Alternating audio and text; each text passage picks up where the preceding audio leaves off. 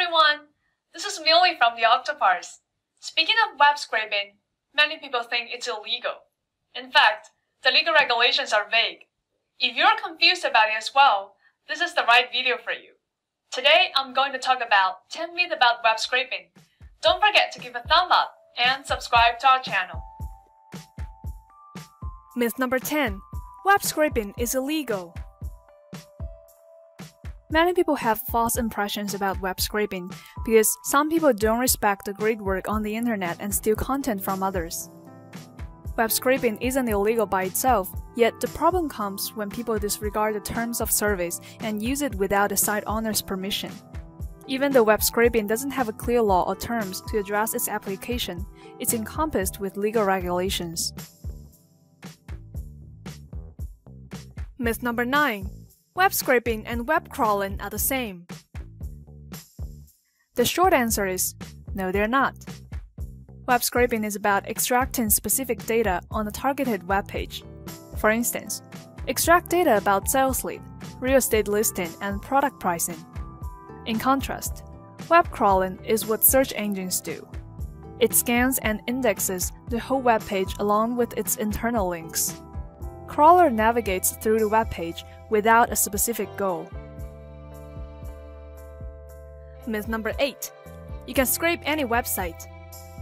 According to an article titled, "Is web scraping legal?" it's important to know the rules before conducting web scraping. Private data that requires username and passcodes cannot be scrapped.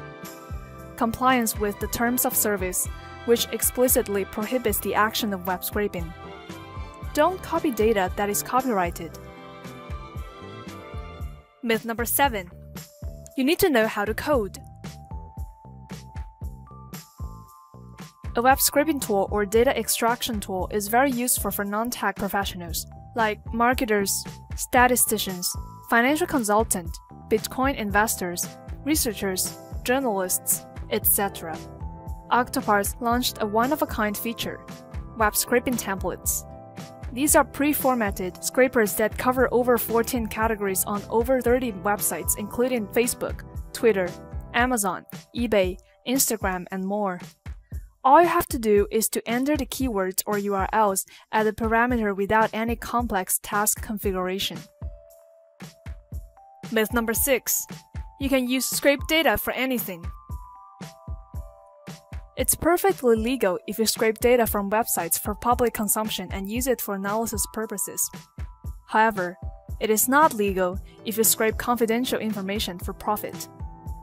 For example, scraping private contact information without permission and sell it to a third party for profit is illegal. Besides, repackaging scraped content as your own without citing the source is not ethical as well. You should follow the idea of no spamming, no plagiarism, or any fraudulent use of data prohibited by law. Thanks for watching. If you are interested in web scraping, don't forget to subscribe to our channel and visit our website. Our next video, 10 myths about web scraping part 2, is coming soon. Stay tuned.